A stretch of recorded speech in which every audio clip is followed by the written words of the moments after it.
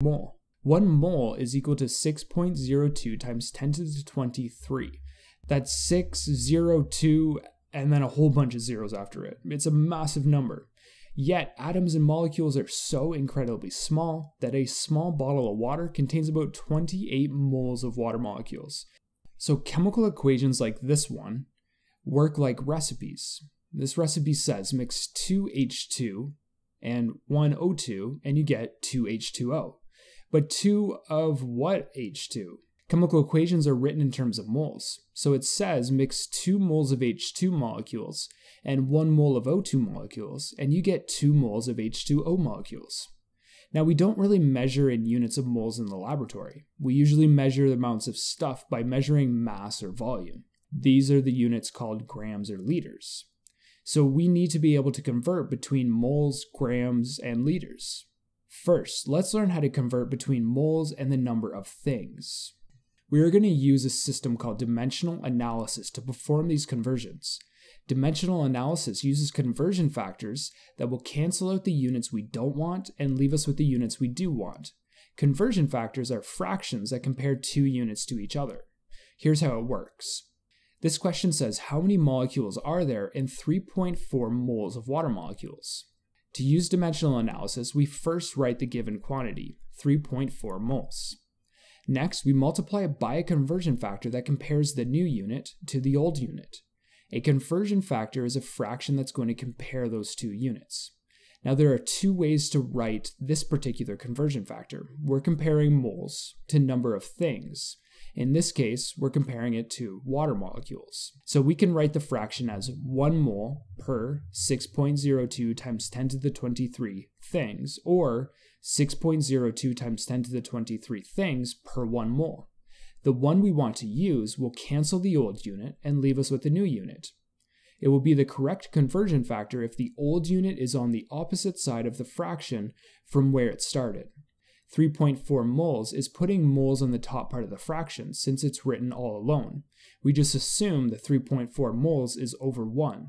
So we're going to use the conversion factor 6.02 times 10 to the 23 molecules per 1 mole because it puts mole on the opposite side. It puts it on the bottom. So the mole is going to cancel and we'll be left with units of molecules. To solve this problem, we take 3.4 moles and we multiply it by 6.02 times 10 to the 23 molecules. We get an answer of 2.04 times 10 to the 24 molecules of water. Converting between moles and things uses the conversion factor 1 mole per 6.02 times 10 to the 23, or 6.02 times 10 to the 23 per 1 mole. Next, let's learn how to convert between mass and moles. The conversion factor that compares the mass of a substance to moles of the substance is found on the periodic table. This is the molar mass. It is the mass of exactly 1 mole of that particular element. So carbon has a molar mass of 12 grams per mole. That is, 1 mole of carbon atoms has a mass of exactly 12 grams. We can write the molar mass as 12 grams per 1 mole, or 1 mole per 12 grams. We usually round up the number on the periodic table to the nearest whole number.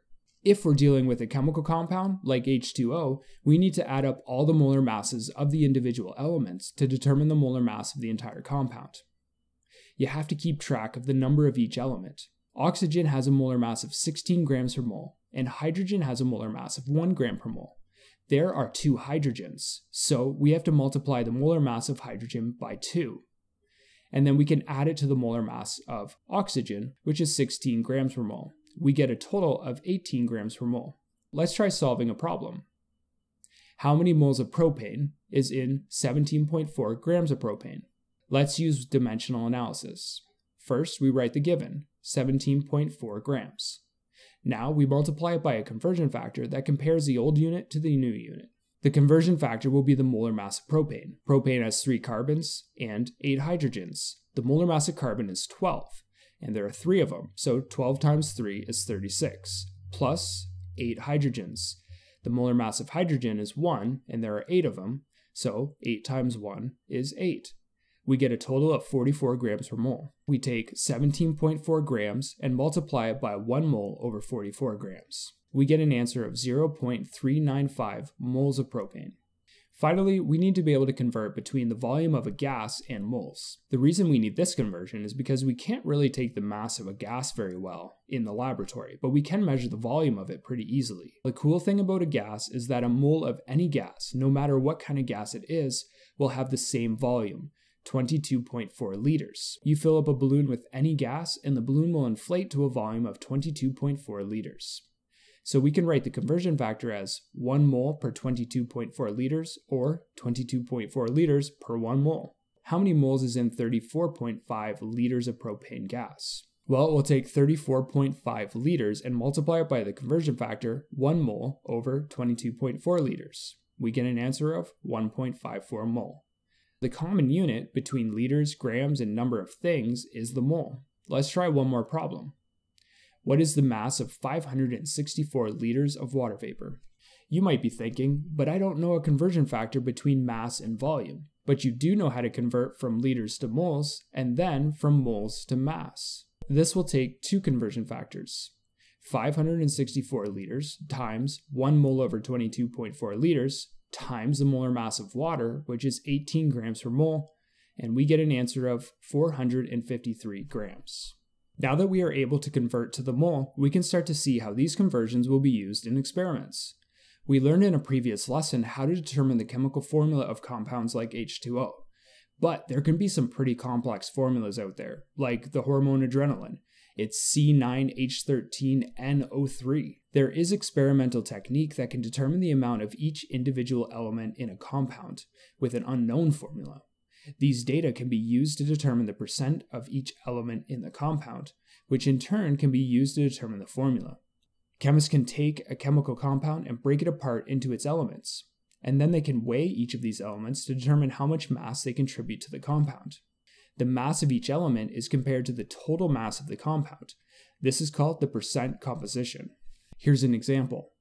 67 grams of a substance containing carbon, hydrogen, and oxygen is decomposed to give 26.8 grams of carbon, 4.5 grams of hydrogen, and 35.7 grams of oxygen. What is the percent composition? This compound is composed of carbon, hydrogen, and oxygen, so we will determine the percent by mass of each. The percent composition can be calculated by this equation. Percent composition equals the mass of the element divided by the mass of the entire compound times 100. Calculate the percent of carbon, we'll take the mass of carbon, which is 26.8 grams, and divide it by the mass of the compound, which is 67 grams. Multiply that by 100, and we get 40%. The percent of hydrogen will be 4.5 grams divided by 67 grams times 100 to give 6.7%. And the percent oxygen will be 35.7 grams divided by 67 grams times 100 to give 53.3%. Percent composition isn't a formula. A chemical formula shows the ratio of elements within a chemical compound, like H2O. There are 2 hydrogen for every 1 oxygen. There are 2 kinds of chemical formulas. The molecular formula is the one we're most familiar with. The molecular formula shows the actual number of elements in a compound. C2H4, it's called ethylene, and there are 2 carbon atoms and 4 hydrogen atoms bonded together. And C5H10 is called pentene, and there are 5 carbon atoms and 10 hydrogen atoms bonded together. These compounds have completely different molecular formulas, but they do share something in common. The ratio of carbon to hydrogen atoms is the same. For every 1 carbon atom, there are 2 hydrogen atoms. We call the simplest whole number ratio of elements in a compound the empirical formula. And so the empirical formula of both ethylene and pentene is CH2. If we know the percent composition, we can determine the empirical formula. And if we know the empirical formula, we can determine the molecular formula if we know the molar mass of the actual compound. Let's see how that works. This is the same problem, but we've added an extra step. It says, what is the molecular formula for this compound if the compound has a molar mass of 180 grams? We just determined the percent composition of this compound. So now let's determine the empirical formula. We need to determine the empirical formula in order to figure out the molecular formula. The empirical formula is the simplest whole number ratio of elements in the compound. To get this ratio, we need to convert the amounts from percents into moles. We can only compare the amounts of elements if they are in units of moles. First, convert the percents into grams. This is the easiest conversion you'll ever do. All you have to do is change the percent sign to a G. Next, we'll convert the grams to moles. We use the molar mass for the conversion factor, 1 mole per whatever gram we find on the periodic table. The moles of carbon will be 40 grams times 1 mole over 12 grams, which gives us 3.33 moles of carbon. Moles of hydrogen will be 6.7 grams times 1 mole over 1 gram to give 6.7 moles of hydrogen. And the moles of oxygen will be 53.3 grams times 1 mole over 16 grams to get 3.33 moles of oxygen. The ratio is 3.33 carbons to 6.7 hydrogens to 3.33 oxygens. This isn't really the simplest whole number ratio. To get the simplest whole number ratio, we'll divide each of these answers by the smallest one. In this case, carbon and oxygen are equal and the smallest amount at 3.33. So divide everything by 3.33 and we get a ratio of 1 carbon to 2 hydrogens to 1 oxygen. The empirical formula is C1H2O1. Finally, we can get the molecular formula. Remember, the molecular formula is going to be some multiple of the empirical formula. We are given the molar mass of the actual compound. It's 180 grams. So the molar mass of the compound must be some multiple of the molar mass of the empirical formula. We can add up all the molar masses of the elements in the empirical formula to find out the molar mass of the entire empirical formula. So there's 1 carbon, which has a molar mass of 12, 2 hydrogens, each with a molar mass of 1, and 1 oxygen with a molar mass of 16. When we add these up, we get a total of 30 grams per mole. The molar mass of the entire compound is 180. So how many times do we multiply 30 to get 180? To figure this out, we'll divide the molar mass by the molar mass in the empirical formula. 180 divided by 30 equals 6. The molecular formula is exactly 6 times bigger than the empirical formula. The molecular formula is C6H12O6. So did you learn everything in this lesson? Well, if you did, you learned that moles are the unit of chemistry, and a mole is 6.02 times 10 to the 23. Percent composition compares the mass of an element to the mass of the entire compound. The empirical formula is the simplest whole number ratio of elements in a compound. The molecular formula shows the actual number of elements in a chemical compound.